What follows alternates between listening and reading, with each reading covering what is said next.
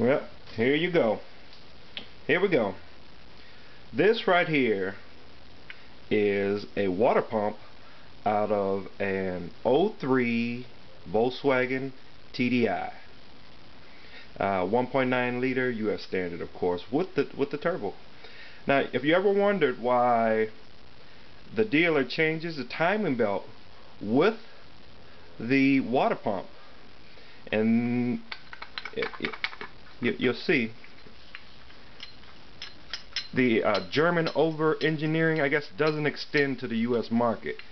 We got the plastic impeller, of course. Everyone knows the plastic impeller is notorious.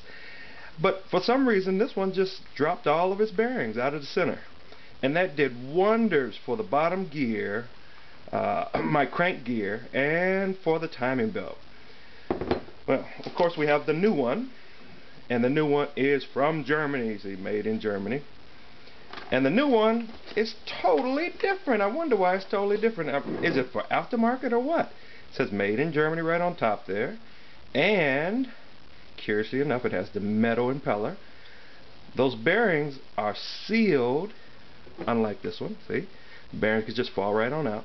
A little sealed compartment, and it double backs the sealed compartment so that we spin beautifully in comparison.